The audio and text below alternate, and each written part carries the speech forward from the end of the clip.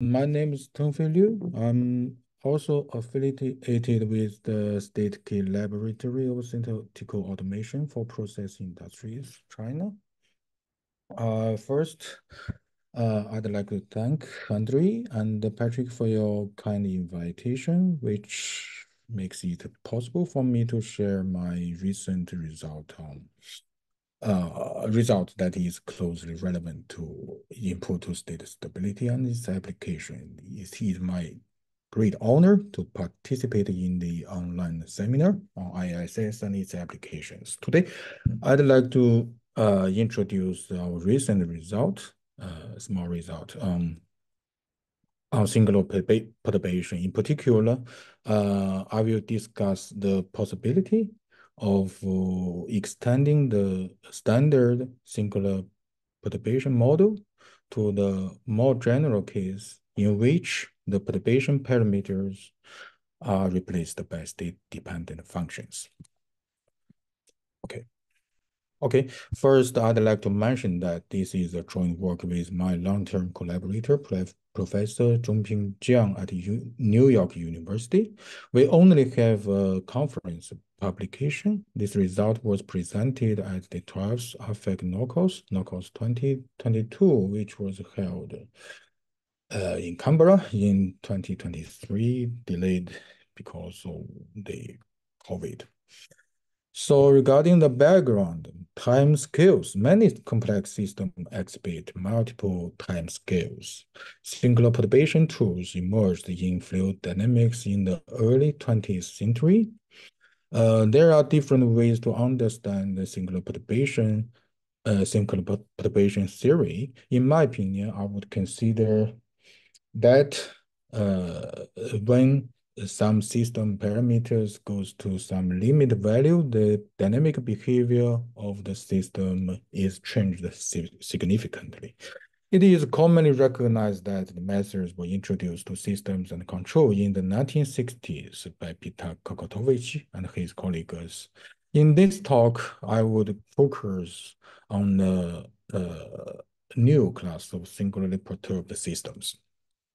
So this is the singular perturbed system involving two time scales where X and Z form the state, G and W represent external disturbances, and epsilon is a small positive constant called perturbation parameter, which is used to characterize the different time scales. When epsilon is very, very small, it is intuitive that the dynamics of the Z subsystem is very, very fast.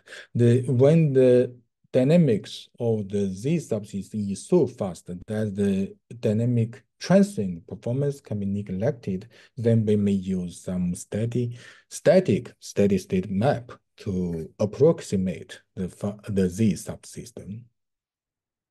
In this case, the dynamic behavior of the system can be abstractly approximated by the dynamics of the X subsystem. This is the reason why we call the Z subsystem fast subsystem and call the X subsystem slow subsystem.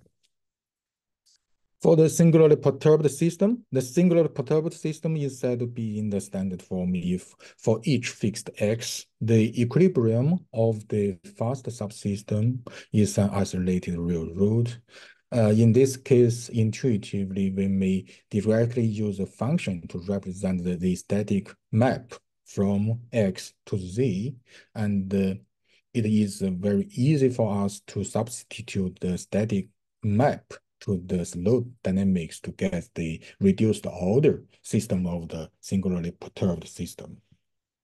Okay, regarding the literature, of course, tremendous efforts have been paid to develop fundamental theory for singularly perturbed systems. The fundamental problems including initial value problems, order reduction, and of course stability. I apologize for the incompleteness of the reference list, but I should mention the seminal work, the fundamental work by Tikhonov in 1948. Also, the theory has been extended to various systems described by different models, including stochastic systems, time delay systems, hybrid systems, and PDE systems.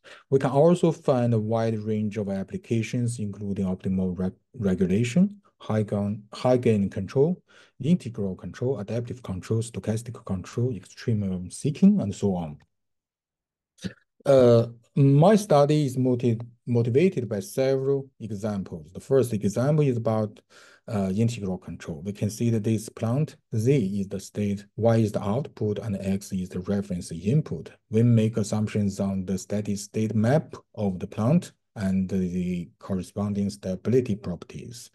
We assume that there exists a function phi such that for each fixed x, phi x is an equilibrium of the plant. And we'll also assume that for each fixed x, the plant is asymptotically stable as the corresponding equilibrium.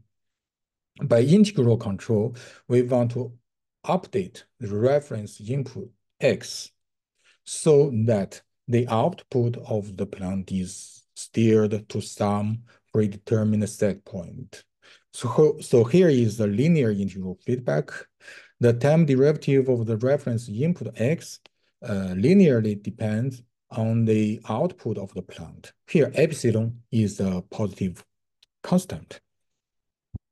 By choosing epsilon small enough, we expect that the closed loop system retains the stability property of the plant, and at the same time, the output of the plant is steered to some desired set point. Of course, with this linear integral feedback, we just expect we want the output of the plant to go to zero. Clearly, the closed loop system is in the form of the standard singular perturbation model. Conventional singular perturbation theory often requires exponential stability of the plant at steady states for asymptotic stability of the closed loop system. If the plant is a linear one, it is okay. But for nonlinear plants, sometimes it seems to be too restrictive to assume exponential stability. Here, let's consider a very simple example. Here, the Z subsystem represents the plant, and the X subsystem represents the linear integral feedback. Epsilon is a positive constant. We can easily verify that this plant meets a steady state map, which is basically an identity function. But because of the strong nonlinear dynamics, the system is the system is not exponentially stable as the steady states. We can only guarantee asymptotic stability. By directly applying Lyapunov's first theorem, we can verify instability of the closed loop system at zero equilibrium. So our solution is to introduce some nonlinear terms to the integral feedback. We consider a nonlinear integral controller in this form. Here, the time derivative of the reference input doesn't linearly depends on the output of the plant. Here is a nonlinear function, rho S0, which depends on the magnitude of the output of the plant. In this way, we hope that we can update the reference input of the plant in some nonlinear way to improve the flexibility of the design for improved performance. Indeed, within our new framework to be discussed later, we can achieve global asymptotic stability as the origin as long as the nonlinear function rho S0 is less than or equal to some quadratic function. And this is the resulting nonlinear integral control system. Okay, another example is about feedback optimization. We still consider the plant in this form as considered in the integral control example. We still make assumption on the steady state map of the plant and the asymptotic stability property of the equilibrium when the reference input x is fixed. But the objective is to design an algorithm to update the reference input x so that the closed loop system state keeps bounded and converge to some point that solves the optimization problem. Here, phi is an objective function. Okay. It is still a common assumption that the plant should be exponentially stable at a steady state for ensured convergence of the closed-loop feedback optimization system. We want to develop a more general result for strongly nonlinear, not necessarily exponential stable systems. This is also motivated by the so-called variable metric gradient flow algorithm, which is given by this equation. Normally, people update the optimization variable by directly using the gradient information of the objective function. GS basically represents the gradient of the objective function. But in the variable metric gradient flow algorithm, here is a nonlinear term which depends on the magnitude of the gradient value for possibly improve the performance of the optimization system. Okay, if here the rho S0 term is a constant, then the closed loop system can be written in the standard singular perturbation form. But now rho S0 is not a constant, it is a nonlinear function. Okay, another example is about gradient-free coordinated source-seeking problem. We can see the multi-agent system composed of n subsystems and agents, with each agent represented, modeled as a integrator. Pi is the position of the agent, I, and Vi is the velocity. We also can see the velocity as the control input of the agents. Okay, given an objective function h in our system setup, each agent I only has access to the value of the objective function that depends on its own position, which is HPI. It is desired that the positions of the agents keep bounded, and the average position P0 converges to a neighborhood of the optimal point P star, which minimizes the objective function H. In practice, we may use objective function H to represent the field function generated by some signal source. This is the reason why we call this problem source-seeking problem. Okay, I proposed a new coordinated source-seeking control law to solve the problem. The control law is composed of two parts.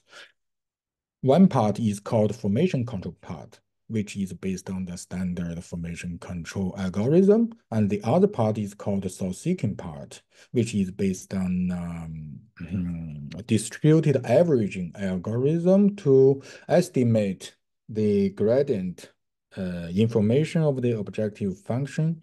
The validity of this distributed averaging algorithm can be proved by using mean value theorem. Then, based on the estimation of the gradient information, we can design a control law to steer the multi-agent system, to drive the multi-agent system to the minimum point. Here, C0 is the positive constant, sigma is the nonlinear function. Okay, this figure shows the scenario of the problem and the basic idea of the control algorithm. If basically is basically used to keep the formation, and PIE is used to drive the multi-agent system to the optimal point. Okay, I'd like to mention that the control law only uses relative positions to measure the values of the objective function and doesn't rely on global absolute information of the optimum point P star or gradient measurements. This is the reason why we call the algorithm gradient free. Okay, here intuitively, the formation control part should be fast enough because without good formation control, it is not easy to do gradient estimation. The gradient estimation part should also be fast enough because without good gradient estimation, it is not easy to do source seeking. Here, intuitively, the constant C0 and nonlinear function sigma should be slow enough. So this is the closed loop multi-agent system basically involves multiple time scales, but intuitively, at least the constant C0 and nonlinear function sigma should be fine-tuned to make the source seeking part slow enough to guarantee the stability of the closed loop system. It is indeed non-trivial to give an explicit parameter condition to guarantee convergence. Our theory will ensure coordinated source seeking.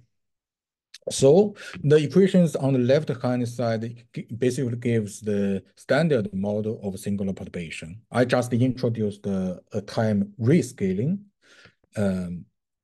so that I can use the constant, so that each subsystem is associated with perturbation parameter.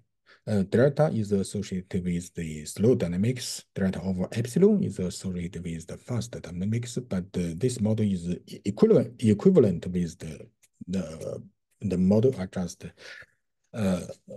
mentioned, the standard model. But the aforementioned case studies demonstrate the need to tune the timescales in some nonlinear fashion. So I proposed a new model. Basically, I replace the perturbation parameters with perturbation functions. The functions are state-dependent functions. The functions are positive valued. By positive valued, I mean that they take non-negative values when the functions take non-negative values, and when the arguments are non-zero, the functions take positive values. Okay, this is the new singular perturbation model, but to simplify the discussions, I start with the disturbance-free case like this. For now, we neglect the influence of external disturbances. Following the convention of singular perturbation, we still make assumptions on the steady state map of the fast dynamics. There exists a steady state map phi from X to Z so that phi X and X solves the steady state equilibrium equation of the fast subsystem.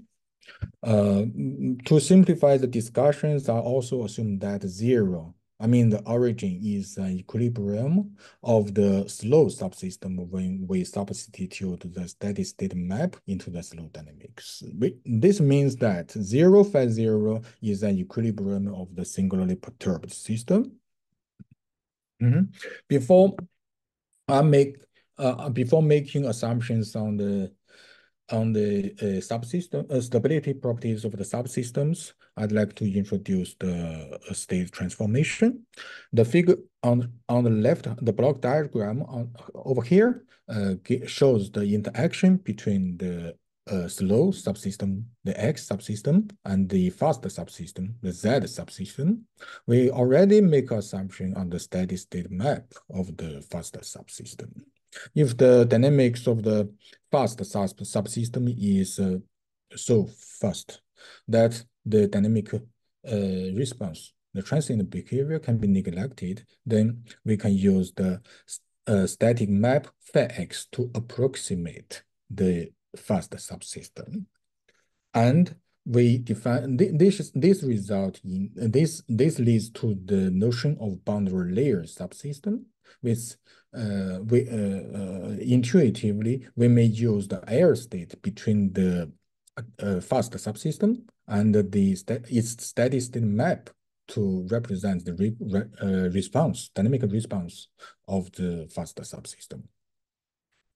And in this case, if we consider we use the static map phi x to approximate the fast subsystem, if we substitute the static map into the slow subsystem, we get the reduced order subsystem. This is in accordance with the basic idea of singular perturbation. We make stability assumptions on the reduced order subsystem and boundary layer subsystem. Okay, I directly use Lyapunov functions to characterize the stability properties. Okay, Vs corresponds to the slow subsystem, which corresponds to the reduced order subsystem. Vf characterize the stability of the boundary layer subsystem, which corresponds to the fast subsystem. Okay, I assume that Vs is continuously differentiable. I assume that it is a positive definite and radially unbounded with respect to the state X and satisfy this implication-based condition. Okay, if we just first, if we neglect this condition, this part basically means that the reduced order subsystem is globally asymptotically stable at the origin.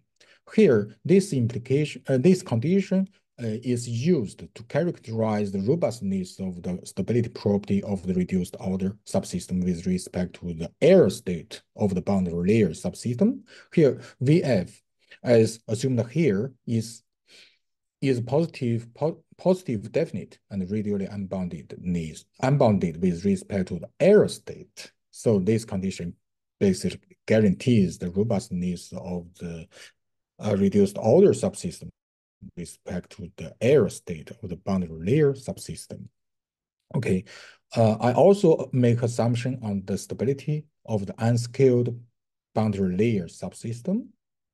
Okay, Vf is assumed to be positive definite and radially unbounded with respect to the error state and satisfy this condition. This condition basically means that if X is the fixed one, then Vf is the Lyapunov function of the boundary layer subsystem. But in the singularly perturbed system, X is changing. We will deal with this later. So based on these assumptions, the singularly perturbed system can be rendered globally asymptotically stable at the expected equilibrium 0, phi 0, if these conditions are satisfied. I'm not going into the technical details of these conditions, but I'd like to mention that these conditions are somehow intuitive. Okay, basically, this condition means that rho s should have a positive valued lower bound. If rho s is 0, then the stability of the reduced order subsystem disappears. So this condition is quite natural. Okay. Okay, this condition means that rho f should the perturbation function for the fast subsystem should be large enough, and with a lower bound function larger than the upper bound function of the perturbation function of the slow dynamics. Okay, I would also like to mention that we can always find such perturbation functions rho s and rho f. Okay, since the stability properties of the subsystems are characterized by Lyapunov functions, it is natural to ask whether we can construct the Lyapunov function for the singularly perturbed system. Of course, okay, this is the max type Lyapunov function constructed based on the Lyapunov functions of the subsystems. Vs is the Lyapunov function of the reduced order subsystem, unscaled reduced order subsystem, and Vf is the Lyapunov function for the unscaled boundary layer subsystem. Regarding the proof, we just consider the singularly perturbed system as an interconnected system and apply small game-based analysis. It is quite easy to prove that the scaled reduced order subsystem admits an a Lyapunov-based ISS property. Yes, as long as the perturbation function rho s satisfy the lower bound condition. We can also prove that the scaled boundary layer subsystem admits ISS Lyapunov function. Indeed, the Lyapunov function for the unscaled boundary layer subsystem still works as the Lyapunov function for the scaled boundary layer subsystem. The problem is that we have to take into account the influence of the changing x, because when we make assumption on the unscaled boundary layer subsystem, we can see the x is a fixed one, but in the singularly perturbed system, x is the state of the slow dynamics. So the change of x influences the stability of the boundary layer subsystem, but we can still prove input to state stability property of the scaled boundary layer subsystem with the state of the reduced order system as the input. Okay, so now we have Lyapunov-based ISS of both the reduced order and the boundary layer subsystems. Moreover, we are using gain functions to describe the interaction between the two subsystems. So it is quite natural for us to apply Lyapunov-based small gain analysis to the singularly perturbed system with the interconnection gains gamma S and gamma F satisfying the small gain condition. Our convention is by the max Lyapunov function. Okay, this is quite standard. So I'd like to make some comments on the relationship between my results and the existing closely related results.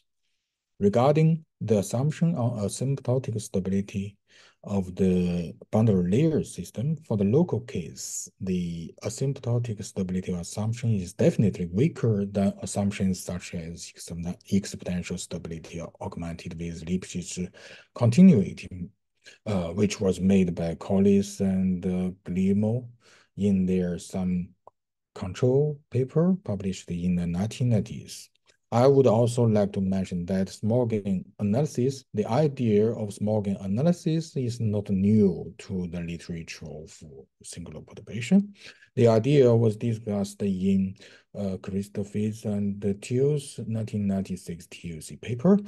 And the Lyapunov-based conditions given by Saberi and Halio's 1984 TUC paper are closely related to L2 small gain conditions.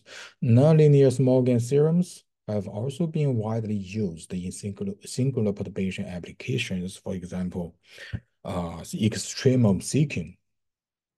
Okay, I can also find some relationship between my analysis and the so-called level set analysis in Tikhonov's 1948 paper and the subsequent studies such as Hoppenstedt's result and Waterbury's results. Level sets are defined by coordinately evaluating Lyapunov-like functions of the subsystems, which is also closely relevant to the idea of max Lyapunov functions. When the system is reduced to linear one, we may construct max Lyapunov functions based on linearly weighted Lyapunov functions of the subsystems. This has been done by Habits was done by Habits in the 1970s. In his SIME applied mathematics paper, he constructed a Lyapunov-like function by taking the maximum of linearly weighted Lyapunov-like functions of the subsystems. Okay, when we have to take into account the influence of external disturbances, okay, we have a more general result. With unscaled subsystems, admitting ISS properties, the singularly perturbed system can be rendered ISS by appropriately choosing the perturbation functions rho S and rho F. No, not surprising. A special case is that the perturbation functions are reduced to perturbation parameters. So in this case, this is actually the normal singularly perturbed system, but based on our analysis, we can give an alternative result under the aforementioned assumptions. Suppose, in addition, that this inequality is satisfied. I will briefly discuss this condition a little bit later. Then the singularly perturbed system uh, uh, can be rendered input to state stable by appropriately choosing the perturbation parameters. Regarding the, I think this condition is quite meaningful because GS is basically the magnitude of the slow dynamics, and lambda f basically represents the influence of the slow dynamics to the fast dynamics. And alpha f is basically the dissipation term of the fast dynamics. This condition means that um, uh, uh, we should find the constant C0 small enough so that the influence of the slow dynamics to the fast dynamics can be dominated by the dissipation term of the fast subsystem. We do not assume exponential stability at steady states. We don't assume Lipschitz continuity on the plant dynamics. Here is a very quick example. We consider this system. It is in the standard singular perturbation form. The system dynamics are saturated. Okay, here the Z subsystem is basically the fast dynamics, and the X subsystem is basically the slow dynamics. This is an integral feedback control system. We can find the steady state map of the Z subsystem, which is basically the identity function. We can construct quadratic Lyapunov functions for the subsystems. We can find condition on C0, the range of C0 that guarantees the global asymptotic stability of the closed loop system. We can also construct a strict Lyapunov function based on the Lyapunov functions of the subsystems. Okay, sometimes the perturbation functions cannot be chosen arbitrarily. For example, in integral control, we can normally we can only tune the time scale of the integrator, which corresponds to the slow dynamic, which corresponds to the slow dynamics if we write the closed loop system in the singular perturbation model. In this case, we consider a special case. Here, the perturbation function depends on we do not tune the time scale of the fast dynamics. We only tune the time scale of the slow dynamics. Moreover, we assume that the perturbation function depends on the magnitude of the dynamics. Okay, we still make assumptions on the steady state map of the fast dynamics. We still make assumptions on the stability properties of the unscaled dynamics.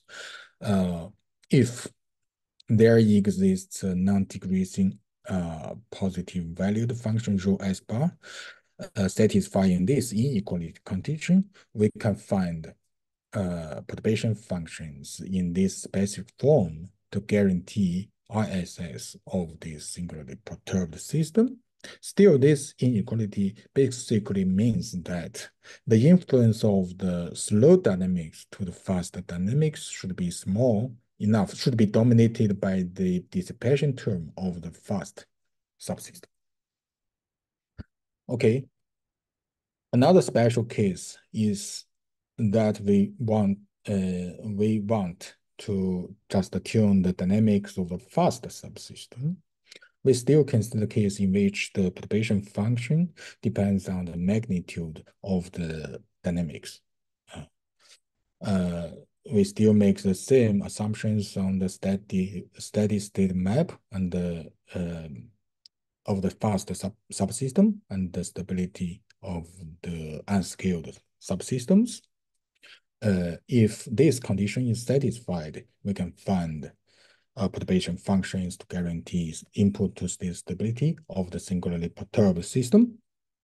Okay, if we neglect the influence of the disturbance, this condition basically means that we require that the dynamics of the fast subsystem should satisfy a monotonicity condition with respect to the error state of the boundary layer subsystem. This condition, in my opinion, is quite natural. Okay, now let's return to the examples. Okay, for nonlinear integral control, we can see the plant in this form. We can see the nonlinear integral controller in this form. This closed loop system is clearly in the form of the generalized singular perturbation model. On the mild assumptions on the steady state map of the plant, we can, and the stability property of the plant as the steady states, we can prove the validity of the nonlinear integral controller to guarantee global asymptotic stability of the closed loop system at the equilibrium. Okay, for the example of feedback optimization, we can see that this plant will make assumption on the convexity, strong convexity of the objective function, which is normally assumed in the literature of feedback optimization. We also assume that the gradient function GS is basically gradient function of the objective function, satisfies Lipschitz continuity condition. These two assumptions together guarantees that the normal gradient-based optimization algorithm admits some robustness property. Okay, for this plant and for this variable metric gradient flow algorithm, we can prove the existence of the perturbation function rho as 0 for global asymptotic stability of the closed loop feedback optimization system. Here is a very simple example. We consider this nonlinear plant, which we have shown a global asymptotic stability. We have shown the existence of the static map, right? The objective is to design an update law for X to steer the state Z to the minimizing point of the quadratic objective function. We designed a variable metric gradient flow algorithm to solve the problem. I'd like to mention that this example also serves as an example of nonlinear integral control because, in my opinion, integral control can be considered as a special case of feedback optimization with quadratic objective functions. Okay. Regarding the third example of gradient-free coordinated source seeking, we also have a result. Okay, this is the closed loop system. Okay, this is the multi-agent system. These two parts form the distributed coordinate control law for the multi-agent system. Okay, we make to simplify our discussions. I make assumptions on strong convexity of the objective function and the Lipschitz continuity of the gradient function. Okay, for the consider the multi-agent system with the proposed distributed controller. On these assumptions for any p epsilon larger than 0. We can find controller parameters so that closed loop states keep bounded, and the average position p0 of the multi-agent system ultimately converges to a neighborhood of the optimal point p star with the size of the neighborhood less than or equal to p epsilon. So conclusions, I just proposed a new singular perturbation framework using state-dependent functions along with global, robust, asymptotic stability results.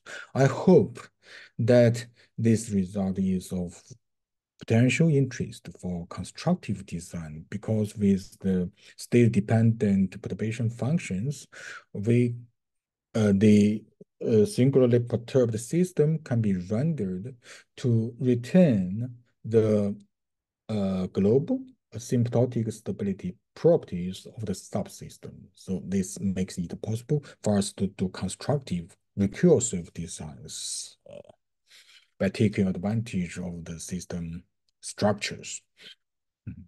Regarding future directions, I'd like to mention trajectory-based approach because for many nonlinear systems, we don't have explicit Lyapunov-based characterization of this stability. We may also consider different stability characterizations. We may also consider nonlinear systems described by different models. We only consider the deterministic, finite dimensional, time invariant, ordinary differential equations. And we may also consider applications, of course. So, thank you very much. Thank you very much.